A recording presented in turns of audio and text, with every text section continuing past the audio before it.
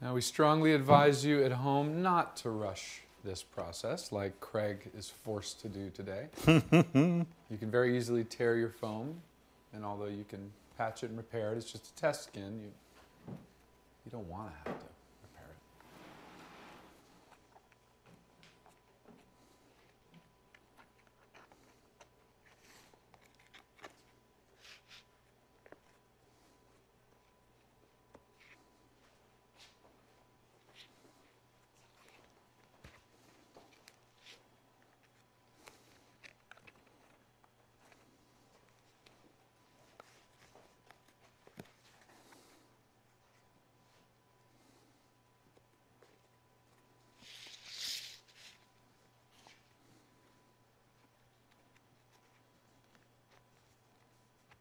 Now, this is the first time you've had the skin back on since you put your eyebrows in place. Mm-hmm. How do you like your placement? Any distortion? They're looking okay. I feel like they're just a hair on the low side, the whole eye mechanism. But we'll take a look at that and see how that... if that is the case, then what I would do is to rectify that is that the eyes are attached to that little crossbeam post, and I would add a couple of washers in there to braze it up. So.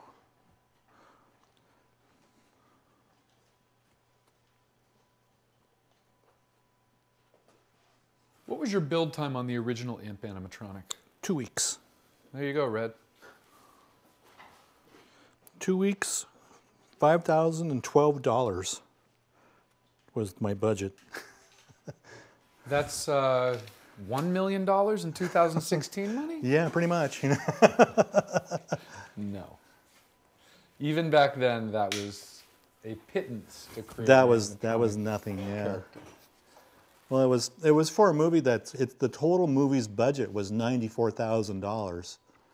And it too was shot in a period of 2 weeks. So, and one of those days that we shot, if you look at the making of commentary of Sorority Babes of the Slimeball Ballorama, one of those days was on for the 4th of July. So we all worked on the 4th of July one time. So, which, believe it or not, happens more often or not than in Hollywood. So. If you're thinking about going in the industry, the holidays mean nothing. So I remember on Ghostbusters, I was working on Christmas Day, punching hair into one of the arms that come in. There's a scene in Ghostbusters where one of these arms come out of a chair and trap Sigourney Weaver, and the one with all the big hairy arms and big claws. Well, that's what I was doing on Christmas Day, was punching all that hair in on that lovely December of 1983 or 84, somewhere back then. But yeah, but you know what? I was so excited about being in the industry at that time. I still am, and don't get me wrong. And also that everybody knew that Ghostbusters was just like going to be this cool movie.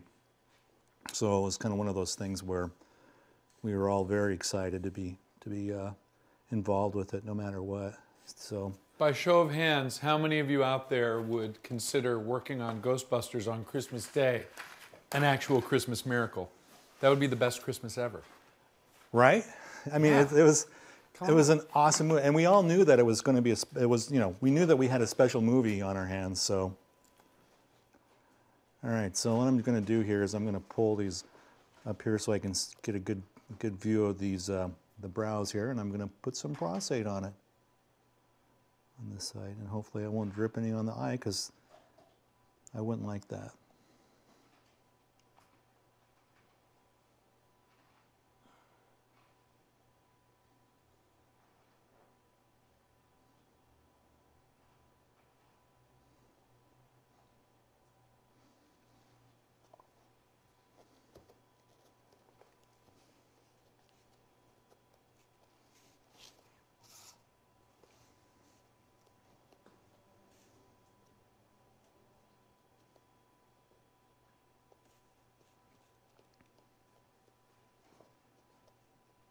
So I'm just going to glue everything down and hope that it works really well the first time. I laugh because that would be a first. But I just want to get everything glued down so that we can cover everything that we need to cover for today.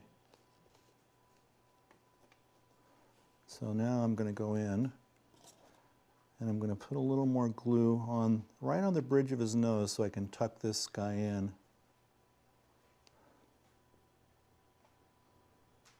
And I got a little bit of gunk there. That's not what I really wanted. Okay, take that off there a little bit.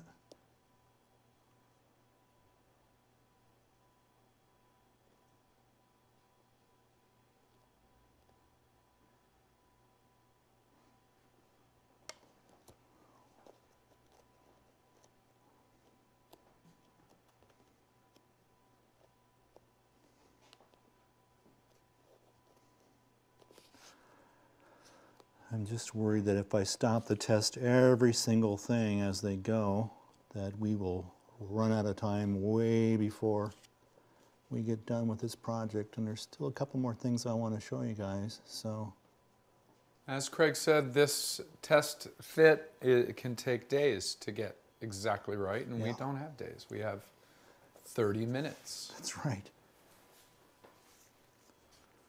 Alrighty, so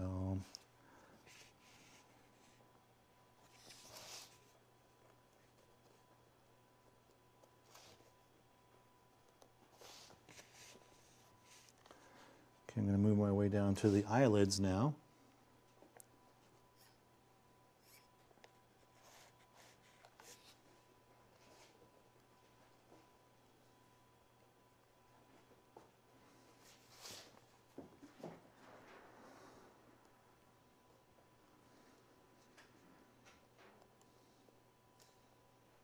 All right. Also, while I'm here, I have not yet bothered to put a layer of shellac or anything on these eyelids, on the brass pieces, and I would normally want to seal these with some shellac or fingernail polish or something like that, just so that the brass wasn't completely exposed on the foam latex skin. But also this is the test skin, so I'm not too worried about it.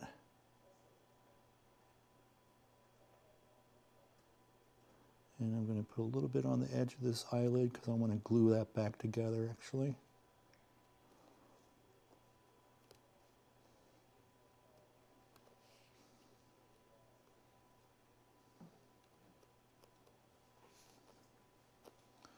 Just pinching that corner of his eye together, there. And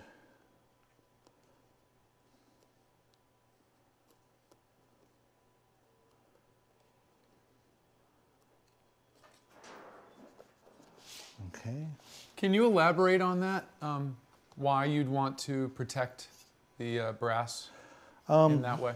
Brass and foam latex don't mix well. Brass has a tendency to make foam latex wear out faster. So if I was going to do this, have this head for a long term or a longer term, I would want to seal that up a little bit so that it's not going to be a end-all thing. It's still going to happen. I mean, well, foam latex doesn't last forever anyway, but at the same time, and I'll put a little bit here in the corner because I want to close this. It's just, if you wanted something to last a little bit longer, that would certainly be the way to go about doing it.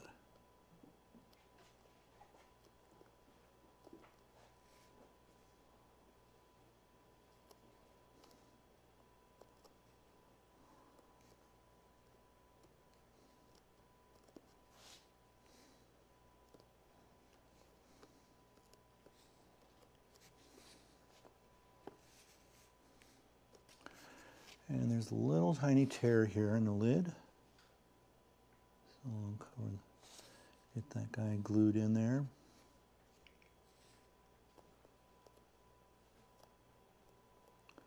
Come back to pinch that back together in a little bit. Okay.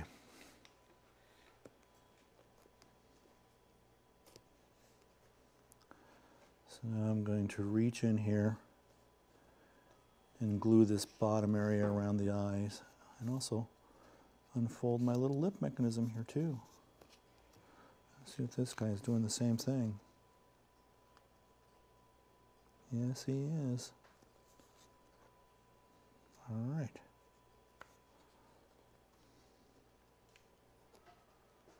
Okay.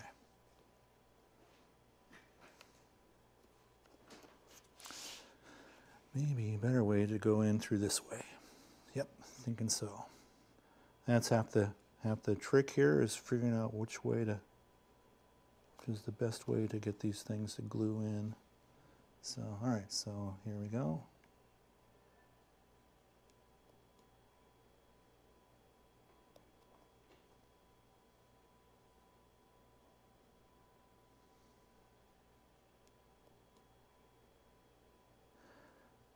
Kind of covering everything up.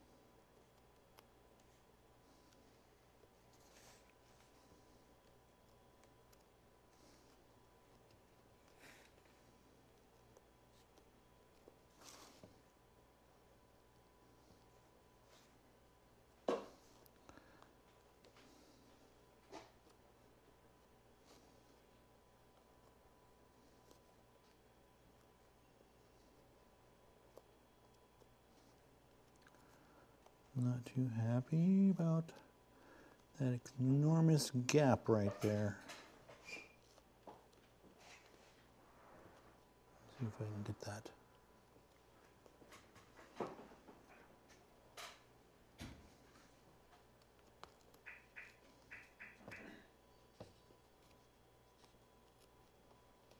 There we go.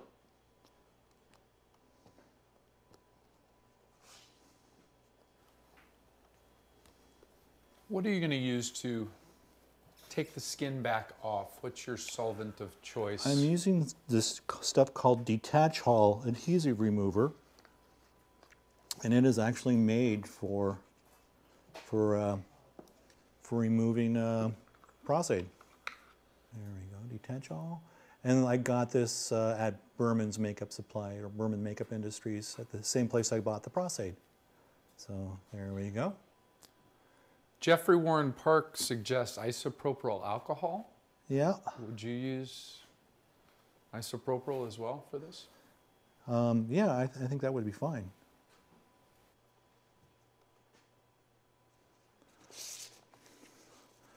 Okay, obviously less than perfect.